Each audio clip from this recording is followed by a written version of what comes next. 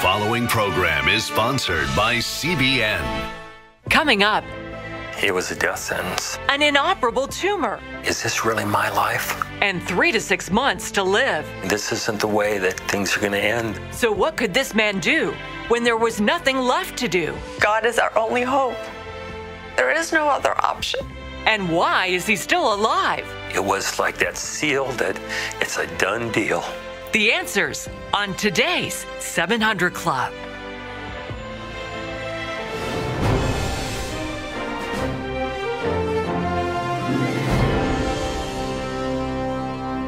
Welcome to the 700 Club, a big victory for the Little Sisters of the Poor at the Supreme Court.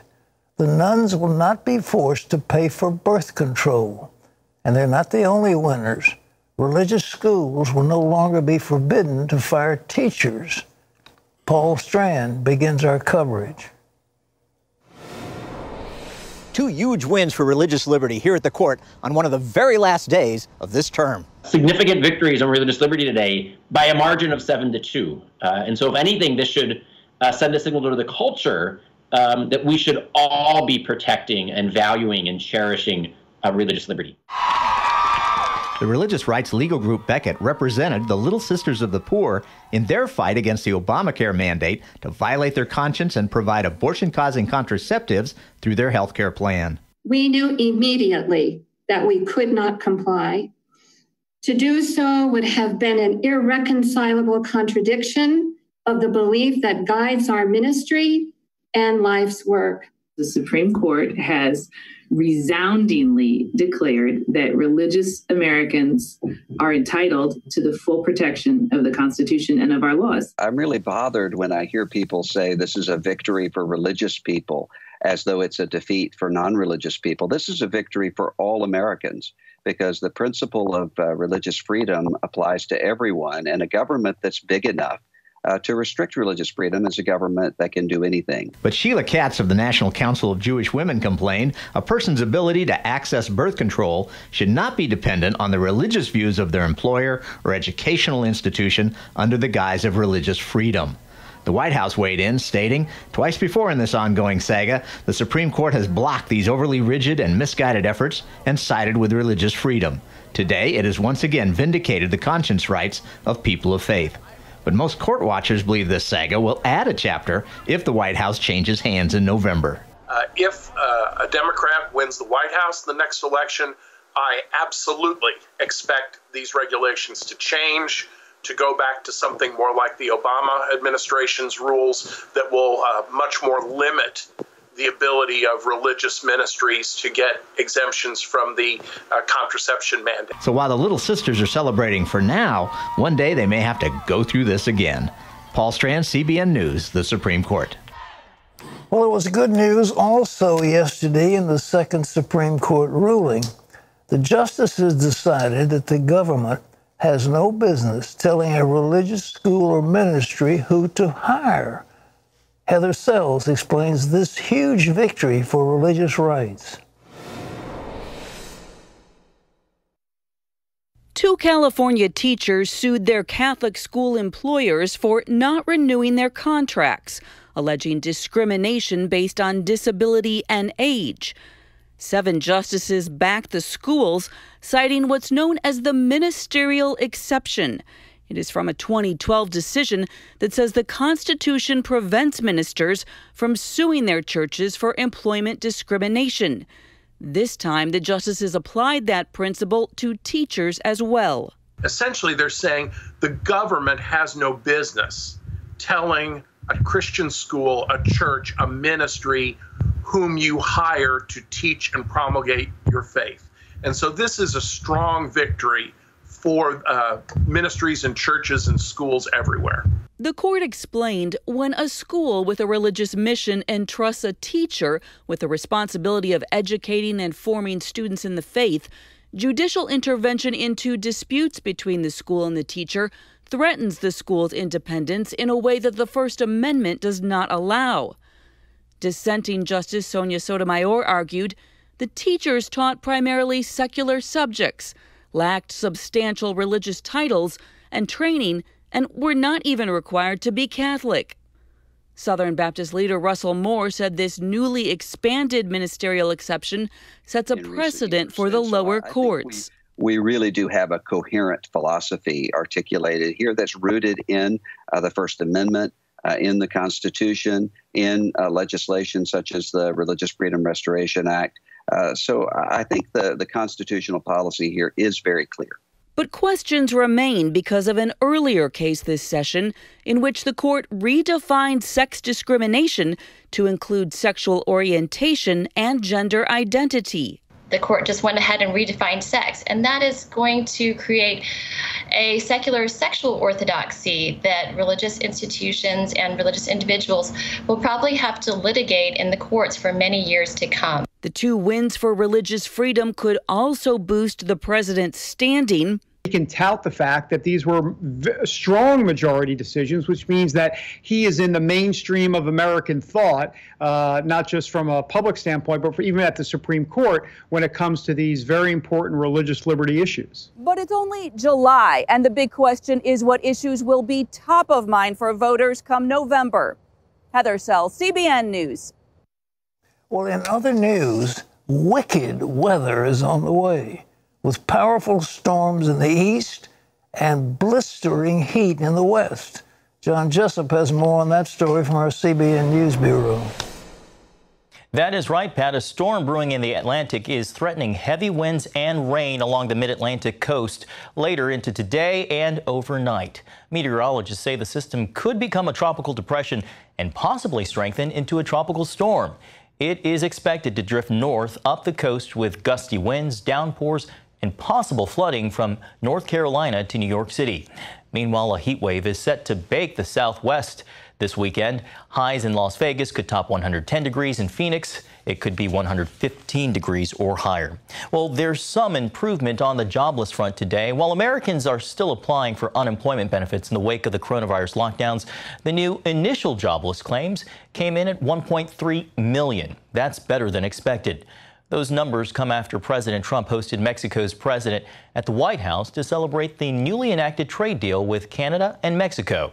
On CBN's Faith Nation program, economist Stephen Moore said the president can help the economy by ending the policy of giving unemployed workers $600 a week on top of existing unemployment benefits. 3 out of 4 workers today are getting more money for not working than working. Not only is that unfair to the people who are working, but it also, we estimate that we will have 10 million fewer jobs by the end of the year if we extend that policy. So President Trump, if you're listening to this show, do not expand those unemployment benefits. Give everybody a payroll tax cut. And that helps workers, and it doesn't hurt businesses. Moore was a Trump campaign advisor in 2016. Well, for the 5th time in 9 days, the nation set a new record in coronavirus cases, topping 60,000 on Wednesday. At least 5 states set records for new infections.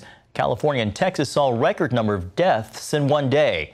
At a coronavirus task force briefing, Dr. Deborah Birx called on people in those states to return to lockdown status. Is really asking the American people in those counties and in those states to not only use the face coverings, not going to bars, not going to indoor dining, but really not gathering in homes either. Vice President Mike Pence delivered some good news, saying that positive test results for the virus show signs of flattening in some of the worst hit states.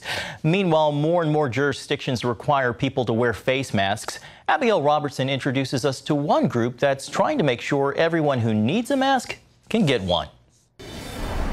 Haley Gottlieb's 15-year-old downtown LA apparel factory was one of many businesses indefinitely shut down a few months ago when it was deemed unessential. Thankfully for Haley, when the LA mayor issued a call for mask makers, Smart Tees reopened to answer that call for those who can buy the much-needed product and those who cannot.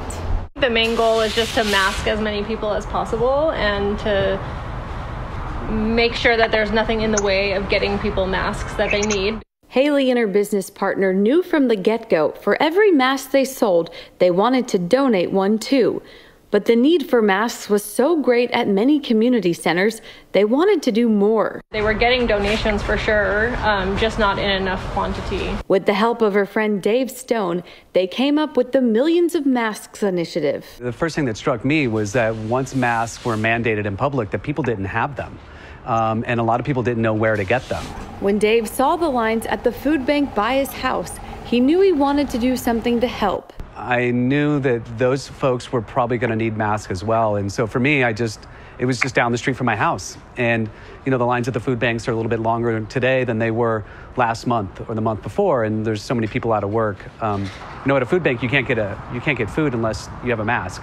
And oftentimes people are walking up to that food bank and if they don't have a mask, they can't get the food that they need to feed themselves or their family. Mom works by people going to their website and choosing a city to donate reusable masks to. Haley makes them at cost. Then their nationwide partners distribute the masks to those in need in their cities. It was really just built out of understanding that when there's something going on in the world, it's better to rush towards that event as opposed to run away and hide and not do anything. Haley thinks for the time being, masks are here to stay. I think even some of our regular customers who we ship normally just fashion apparel have been adding masks to their collections. I mean, we think it's going to be around at least through the end of this year, possibly into next year. Haley and Dave believe as people start going back into their offices and returning to normal, it won't just be one mask they need, but multiple, as they should be washed after each use. Reporting from Virginia, Abigail Robertson, CBN News.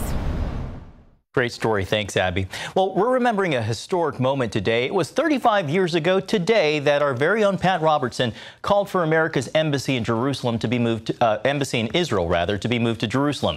In 1985, speaking to a group of college students at APAC, Pat said Tel Aviv is not the capital of Israel. Jerusalem is the capital of Israel and has been all the way back to King Solomon.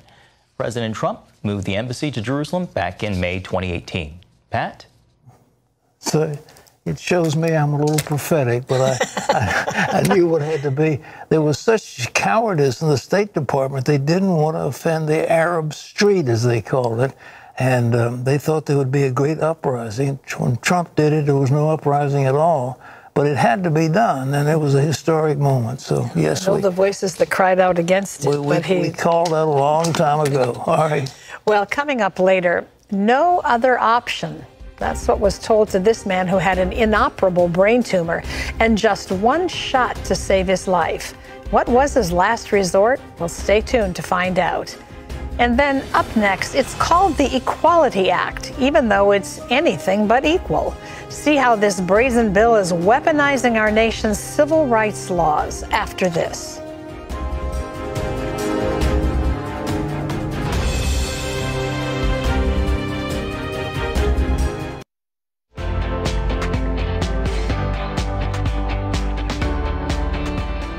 A few years ago, there was a movie entitled Wall Street, Money Never Sleeps. Well, I'll tell you one thing, the left never sleeps. They won't let us have a nice, peaceful summer. No way, no how. They're going to keep bringing it at us. Every time you turn around, there's something else they're getting ready to do. And this latest one is going to be a shocker. Redefining sex under federal law. That's what the Supreme Court did last month to protect gays, lesbians, and so-called transgenders. Now Democrats are pushing to expand those rights under the so-called Equality Act. What is the Equality Act? Jennifer Wishon reports this perilous legislation is anything but equal. It's called the Equality Act. Opponents say it's anything but, arguing it weaponizes the nation's civil rights laws against Americans who don't conform to the LGBT agenda.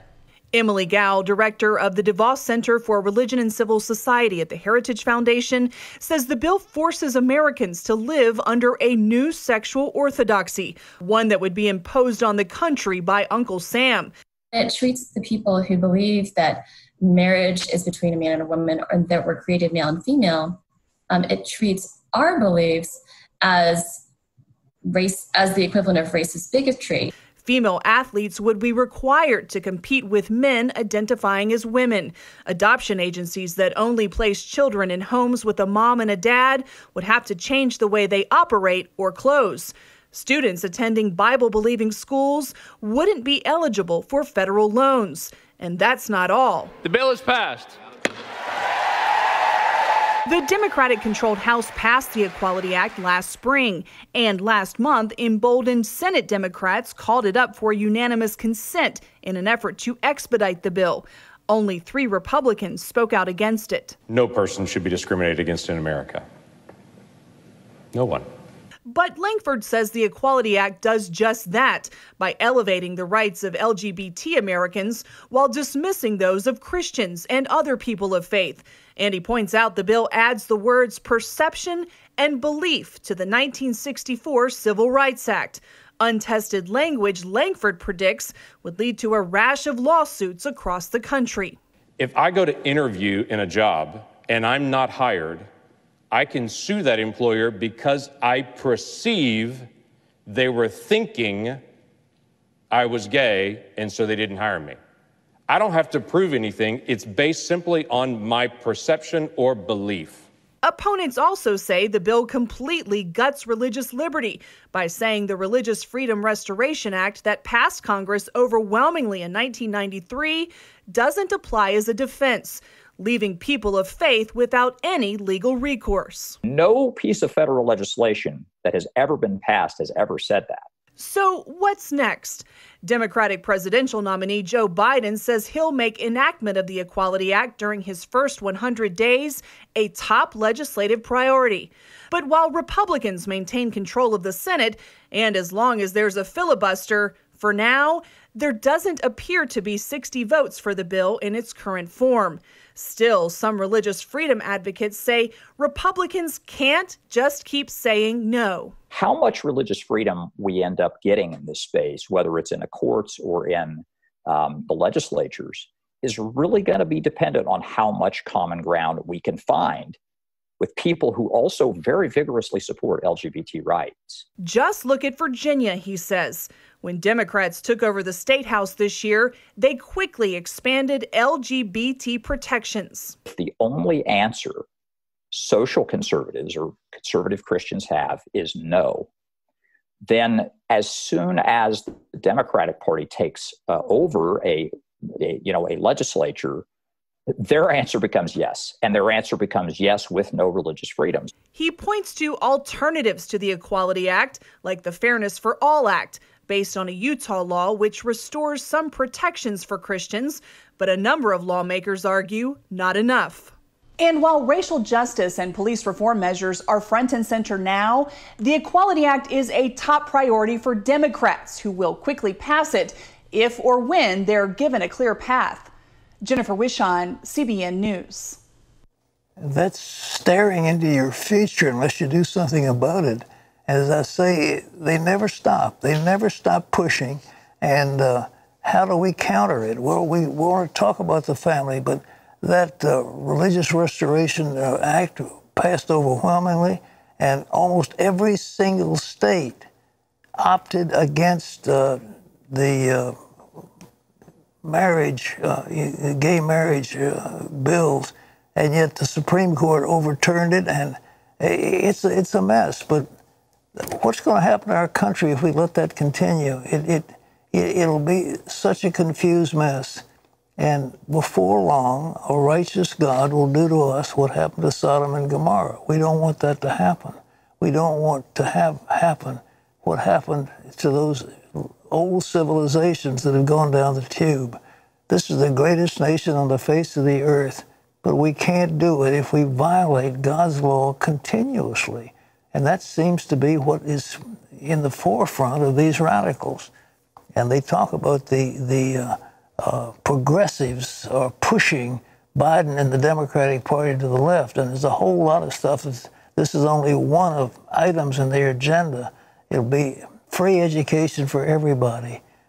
It'll be all sorts of laws dealing with free health care, free everything, open the borders to all that want to come in. I mean, it will be a mess. And this country that we have loved for so long will not be recognizable if we allow these things to continue. But let me tell you, it's like a steamroller, and you can't go to sleep and say, well, this is vacation time. There is going to be no vacation for these people. They will be hammering away until they get their will. And it's going to be a fight to the finish. Terry? Well, up next, a jaw-dropping discovery. An MRI revealed this man had a hole in his brain. His neurosurgeon was absolutely floored by it.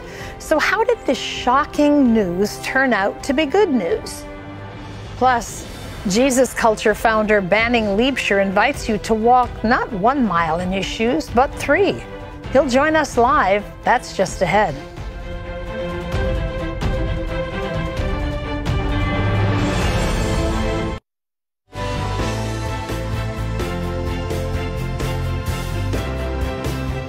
Six years ago, Stan Lander was given 6 months to live. A malignant tumor was growing in his brain, and doctors said it was inoperable. That meant Stan and his wife had only one option. What was it? Well, you're about to find out.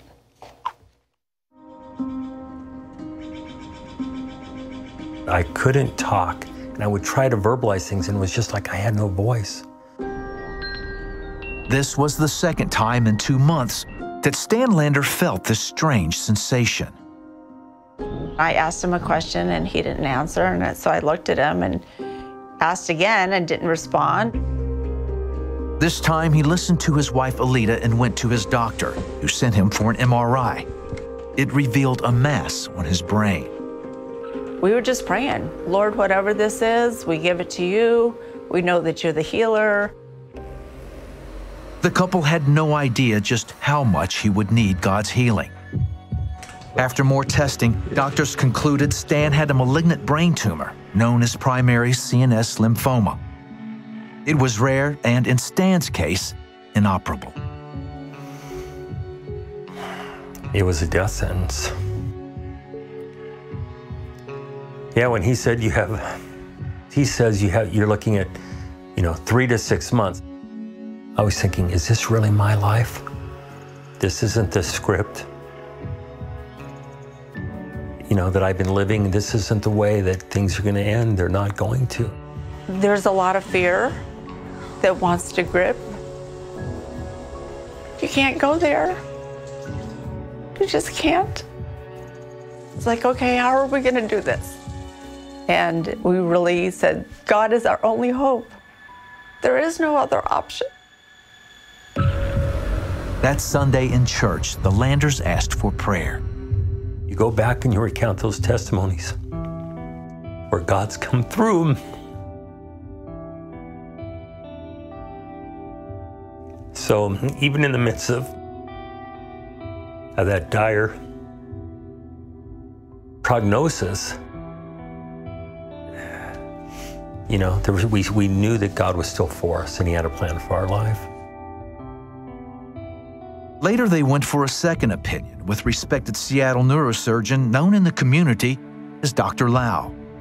But the report was the same. I agree with the first neurosurgeon that this most likely was tumor or cancer.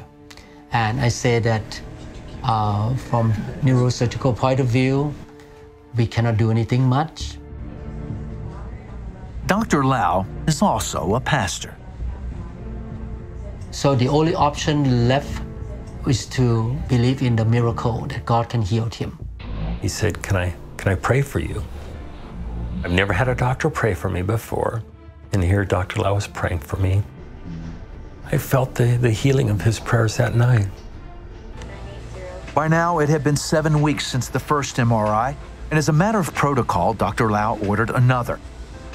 Everyone the couple knew, including Dr. Lau's church, continued praying for a miracle. From the human point of view, it's hopeless, but we don't walk by sight, we walk by faith. The Lord is giving you a spirit of praise for that. Then a week before the follow-up MRI, Stan and Alita were watching the 700 Club. and taking away that heaviness. There's someone else. You've been diagnosed with a brain tumor. It's not a question of whether you have it or not. It's there. You question whether God can heal such a thing. Today, God is setting you free. He's totally healing that tumor. It'll just disappear. We look at each other and go, that's for me.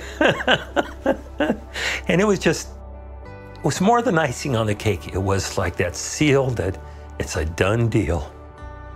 So it was just a confirmation that, yes, you don't need to worry.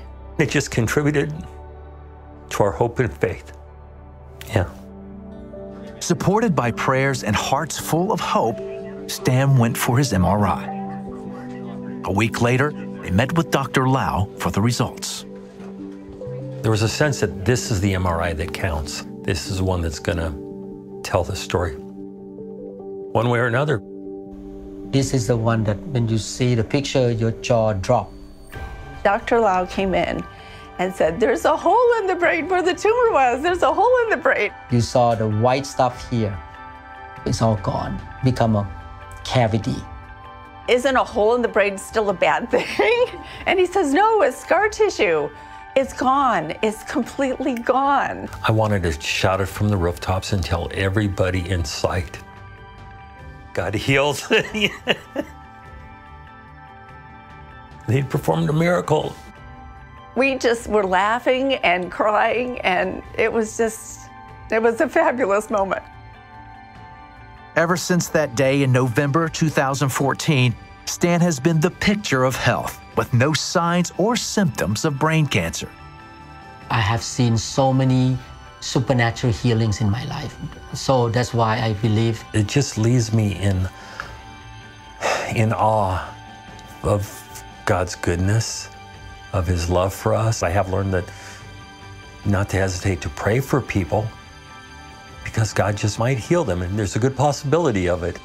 God is so faithful. He's just so faithful. God is good, he's faithful, and he's able. You know, in circumstances the doctors don't have answers for, God is so able. Here's another amazing report to encourage people before we pray for them. This is Lucia. In 2016, she said, I was diagnosed with B-cell lymphoma, a disease of the blood. I had treatment for 2 years. Since then, I've had checkups and my blood levels have stabilized. Last March, I was watching the 700 Club and Pat had a word of knowledge. He said, this is the day of miracles. Someone by the name of Lucia who has a blood disease. God is healing that now. On my next visit to the doctor, he said my blood was perfect. I know the word was for me. I am healed. That's I didn't know miracle. Lucia, but God knew her. Amen. And here's one, Mike, who lives in Chicago. Mike had suffered greatly with the neck, and he was watching our program on June 26th of this year. That's just a few Weeks days ago. A week, yeah. And Terry said you have a condition on the top part of your spine where it connects to your brain stem. You remember anything about that? I do remember Your that. shoulders are locked up, your neck is locked, you have headaches. God's setting you free, and Mike says, it's me, and I'm healed. Praise the Lord. Isn't that marvelous? Yes. All right, For listen. Mike, it's more than marvelous. God wants to do something for you right now. God is able. With man, it's impossible, Jesus said, but with God, all things are possible. All things are possible. So don't say it can't come. I've had this thing forever. We're going to join hands. Father, in Jesus' name, we believe God right now. We ask you, Lord, that you would do a miracle. God's putting his hand over your shoulders, you know, both shoulders. I don't know whether you've got scoliosis or something like that, but God is healing it. The shoulders, everything is straightening out in the name of Jesus. You'll just feel like God's hand is on you in Jesus' name. Touch him. Terry. Yeah, there's someone named Linda. I don't know your condition, but this is what I feel you're to know is you've been diagnosed with some serious things and you've just kind of accepted it as just a part of life. God is healing your conditions right now. You are being made completely whole and everything bothering you is healed now. Thank you, Lord. The power of God is manifesting itself right now in the life of many people in this audience right now. Again, there's a spine. I don't know if you received it before or whether it's somebody else, but wait a minute, this your spine all the way up. It'll feel like pop, pop, pop, pop, pop, and that whole spine is straightening out. Everything is straight in the name of Jesus.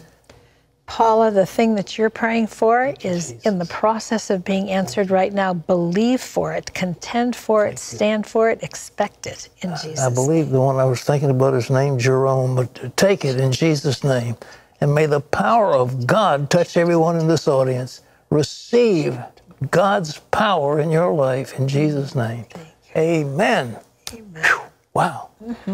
Give us a call, by the way. We'd love to hear from you. It's 1-800-700-7000. If you need further prayer, somebody's there on the phone. Just pick up the phone. No money involved. You just call in. Somebody will pray for you. Okay?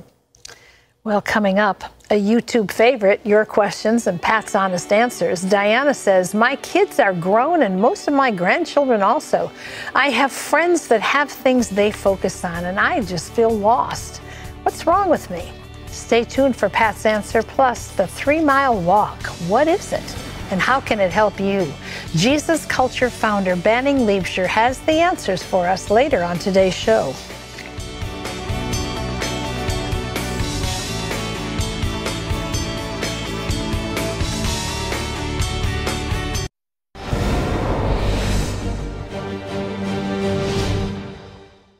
Welcome back to Washington for the CBN News Break. George Floyd told Minneapolis police officers he couldn't breathe more than 20 times in the 8 minutes before he died. All the while, the officer who pressed his knee into Floyd's neck dismissed those pleas, saying, quote, it takes a heck of a lot of oxygen to talk. That's according to transcripts of the body camera video, which was released Wednesday. The transcripts provide the most detailed account yet of what happened when Floyd died in police custody back in late May. Well, Attorney General Bill Barr says he believes Black Americans are treated differently by police than other people. He made those remarks in an interview with ABC News. You know, I do think that it is a widespread phenomenon that African American males particularly are treated with extra suspicion and maybe not given the benefit of the doubt. The Attorney General said the issue needs to be addressed, but he opposes the defunding the police movement. Well, you can always get the latest from CBN News by going to our website at cbnnews.com. Pat and Terry will be back with more of the 700 Club right after this.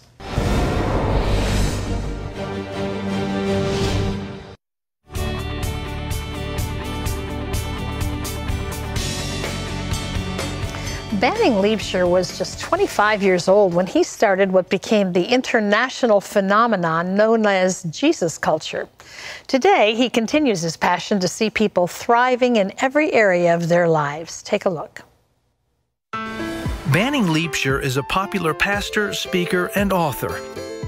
He founded Jesus Culture in 1999 at Bethel Church in Redding, California, a ministry of worship, conferences, and leadership development. Banning says that many believers are discontent, sensing there's more to the Christian life than they're experiencing. My heart as a pastor is to come alongside people and encourage them to engage the call that God has on their life. In Banning's newest book, The 3-Mile Walk, he explains how to live the life God wants for you. Please welcome to the 700 Club, Banning Liebscher. Banning, welcome. It's nice to have you with us. It's so great to be with you. Thanks for having me on. I love the book. You, in your role as a youth pastor and then as initiator of the Jesus Culture in your international travels and conferences, say that many Christians are discontented with their lives. Why is that? Yeah, you know, my heart really as a pastor, which I've been doing for 25 years now, is to really come alongside people and have them experience the fullness that God has for them. And I really think the fullness that God has for them is connected to saying yes to the call of God in your life. And that ultimately every single believer has a call in your life, and you have a call to be someone and a call to do something. God's trying to shape you and mold you, to look like Jesus, and he's asking you to partner with him in his plans and purposes in the earth.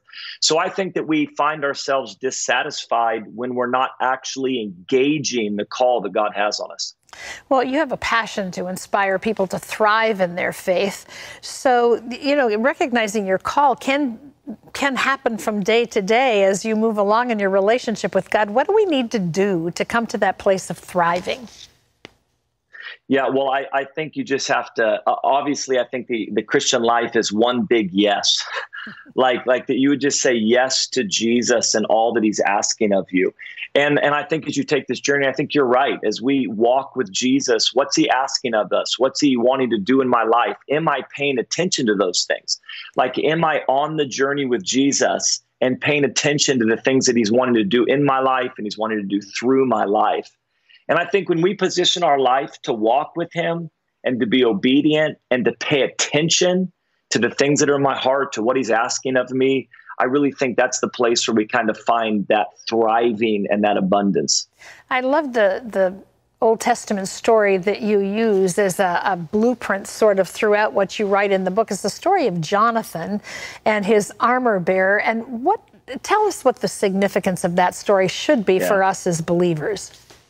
Yeah, well, you know how there are certain stories in Scripture that just kind of resonate with you from early on. This is one of them. And it's this incredible picture. You know, if you grew up in church at all, you'll know the story of Jonathan, his armor bearer, how he goes to take on the Philistines. But it's a picture, actually, of this contrast between Jonathan and his dad, King Saul. And King Saul is content to sit underneath a pomegranate tree looking at a distance to the Philistines. But Jonathan, something awakened in the heart of Jonathan where he just said, I'm not content to sit any longer. I am going to get up and I'm going to engage what God's called us to. I'm going to move forward. And so the reason why it's called the 3-mile walk is that the Israelites are on one hill and the Philistines are on the other. And in between that, geographically, is a valley, and it's 3 miles. It's a 3-mile valley that Jonathan had to go on. So when Jonathan said, yes, I'm going to get up and move forward in what God's called me to, he started a 3-mile walk to engage that. And so much stuff is needed on the 3-mile walk that we unpack. But that's why I love the story, because it shows Saul and the army who were somehow content to sit from a distance and look at their destiny, and Jonathan, who I really believe God put a divine dissatisfaction in him that said, I don't want to sit anymore. I want to get up and go. I believe it's such a story for us today as believers in the world that we are living in. But you talk about 3 characteristics that are necessary for us to develop so that we can live the life that God intended for us, the call that you suggest. Will you talk about those characteristics? Yeah, well, we kind of put them as 3 miles since it worked out, but it's holiness, courage, and faith. And my heart was to really relook at holiness again. Holiness is, holiness is the first call in our life. We are called to be set apart. If you're going to engage the call of God in your life, you have to engage holiness. But try to unpack that a little bit more and talk about relation. It's a relational concept. I grew up in an environment where it's a list of do's and don'ts, and it was more don'ts than do's, rather than this relationship with Jesus. And then just courage and faith. I mean, the reality is, and for anybody who's got up and gone after Jesus and going after the call of God, what you find quickly is that it takes a massive, massive amount of courage. It takes a huge amount of courage to do what God's calling you to do, both to become who he's calling you to become and to do what he's calling you to do. And so my heart is just to come alongside and put courage inside of people and just to really tell them, listen, the enemy comes to discourage you. He's trying to disarm you of your courage. And so we have to position our lives to live full of courage and encouraged if we're going to walk this journey out. And in the end, you know, the goal, of course, is to walk in the call of God on your life. Do you think most people today have a sense of what that is? Yeah, you know what? It's a good question. I can't talk for everybody, but I think a lot of people are not fully aware of what God's called them to. I talk about in the book, even dreaming again, really allowing yourself to dream. How do you know what God's calling you to? How do you pay attention to this thing?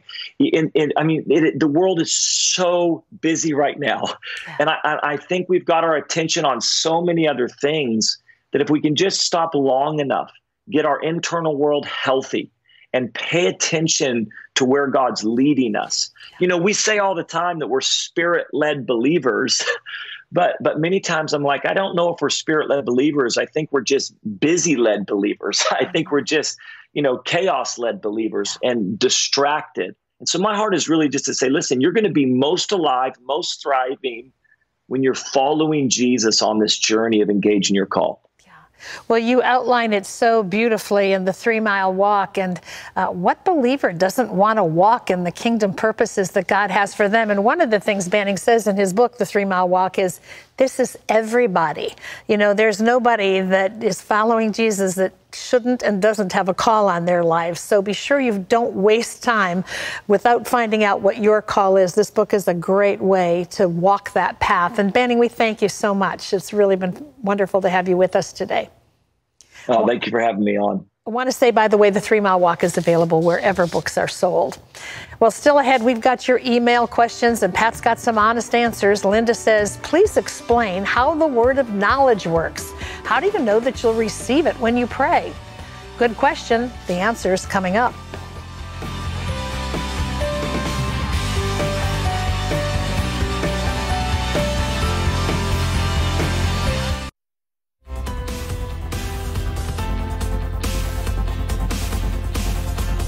Hey, you're watching the 700 Club, and it's a great day to be alive, and we're glad you're with us. Well, each month, Andrew Riley sits down and says, who am I going to give money to? It's actually his favorite time of the month. Andrew and his wife, Bridget, are both generous givers, and you're about to see why. Andrew and his wife Bridget love to give. There are specific laws that God requires of us, and so 10% in our household is it's a regular thing. Giving is the most fun time of the month. I get to finally sit down and say, yes, who am I gonna give this to? Andrew is a successful investment manager who started tithing when he got his first job at 21. He later discovered that there's a correlation between what he was giving and what he was making. So I just experimented. Let's see what happens when we go from, like, say, tithing net to gross, and my income doubled that year. And I never forgot that. For Bridget, it wasn't until she married Andrew in 2009 that she made tithing a priority. She says it didn't take long for her to realize what she had been missing. God has blessed us so immensely, and we should be good stewards with everything that we are being given. In addition to giving to their church, the Rileys are CBN partners. We never think twice about where our dollars are going when we give to CBN. Whether it's a hurricane or it's somebody that needs a surgery in another country, we know that to do that on our own, we're not going to be as effective. And to see CBN, the amount of work on the scale that they do, it's just radical. Their favorite CBN ministry is Superbook. Andrew watched the classic Superbook as a child, and he remembers how it strengthened his faith at such a young age. Superbook might be CBN's most important ministry. I would love to see it in every language and just keep the outreach going across the world. Joy and Chris and Gizmo, combined with the Superbook, the biblical side of it, has helped the kids understand and recognize who they are and what the Lord says about them. The Rileys give at the chairman's circle level. They challenge everyone to give more and see God bless you beyond measure. God expects you to be a good steward with your money, that He can trust you to continue to pour back out what He's pouring into you, because it isn't for you. Giving is the only time where money leaving the account actually feels good. It leaves me, goes to someone else, and it's a great reward, and it's a great feeling, and it's a great privilege. You know, as long as that dollar stays in your wallet, it's going to just stay there all by its little lonesome. But if you take it and put it in God's hands, and suddenly it begins to multiply. God's got a wonderful system where He says, prove me with your tithes and offerings if I want to open the windows of heaven and pour you out such a blessing you cannot contain it. Now, that's what the Bible says. I personally practice that, believe it, and CBN has been able to do that along the way, and the Rileys did the same thing. And if you want to, you're not supposed to test God. That's a sin. But He did say, prove me with this. I mean, you test Him with giving. And He says, look at what, if you'll just prove me, I'll do something wonderful for you. We've got something called Do You Need a Miracle? I want to give it to you as our gift to thank you for what you're doing. It's 1-800-700-7000, and we'd love you to join the 700 Club. They happen to be founders. There's various levels, $10, $20, $100. He that sows liberally shall reap liberally. So if you want to, if you're a farmer and you take one peck of grain and scatter it around your field, you're not going to get a very big harvest. But if you want to have a big harvest, you want to sow enough seed so that you can reap more. So again, pick up the telephone, call in 1-800-700-7000. We'd love to hear from you. And when you join the 700 Club, again, I want to give you this. Do you need a miracle?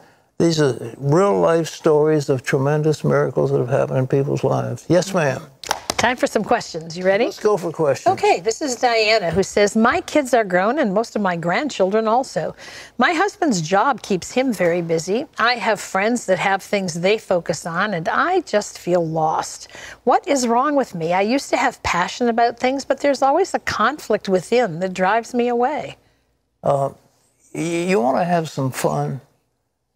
Start asking God for something unusual and believe God for it. I mean, really step out and begin to believe God and just pray. Like, Lord, I pray for whatever, the potholes in the front of my apartment to be filled, or I pray for social justice, or I pray that I may have a job. And watch what God will do. I mean, just begin to talk to him, and you'll find there's an excitement you could not believe, okay? This is Linda who says, please explain how the word of knowledge works. It seems that every time you pray, you receive words of knowledge. How do you know you'll receive them when you pray? Well, you don't.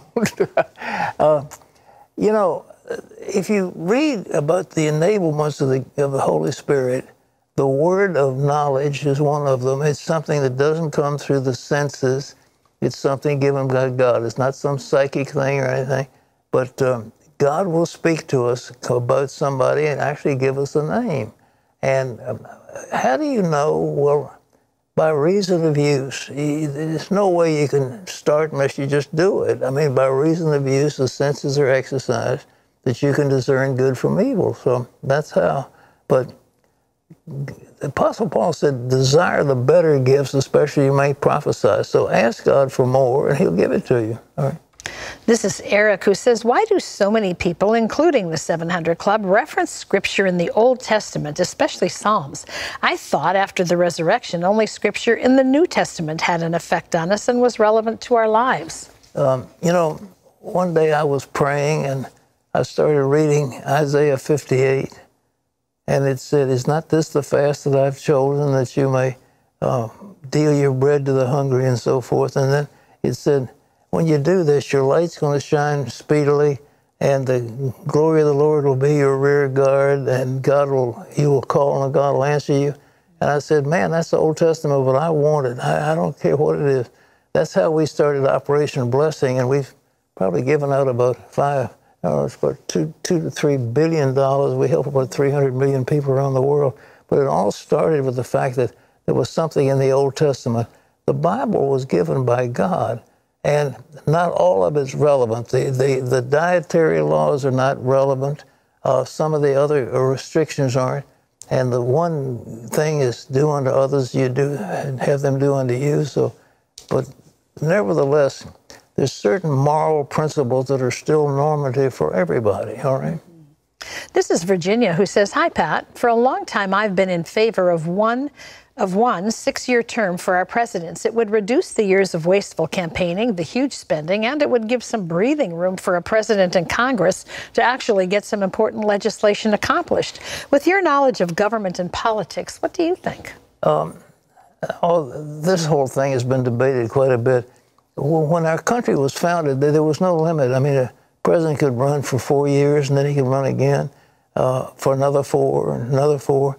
Roosevelt was in for 4 terms, and the people said that's just too much to Roosevelt. We've had but he was so popular that they just kept keeping him in. So we had a change in policy that he could only have 2 terms. In Virginia, we have a one-term deal, which wouldn't work too badly. He's in for 4 years, and then he's out of there. So, but at the same time, they get to be lame ducks and the last year or so of their administration. But, 6 years, I mean, why? And again, Congress, especially the House, doesn't want to get people going after them, so that they've limited these terms. Their term is 2 years and then off again. And the Senate doesn't want to let them do anything more because the senators don't want the House members running against them. So there's a lot of confusion, but I don't think 6 years is a good thing. We've got 4. A guy can come in for a second term, period, end of story. That's pretty good, all right? Mm-hmm. Well, that's pretty much all the time we have for today. Give you any more, it's going to take us over the top of the hour. So I was looking forward to more. Thank you for your questions. I hope I answered them at best we can. And thank you so much for being with us. Today's Power Minute is from the Psalm 68. Blessed be the Lord who daily loads us with benefits. Well, tomorrow, the talk, what is it? Why do black parents have this conversation with their sons? Well, you'll find out on tomorrow's 700 Club. So for Terry and all of us, thank you for being with us. And Lord willing, tomorrow, there'll be another edition of the 700 Club. Don't miss it. Bye-bye.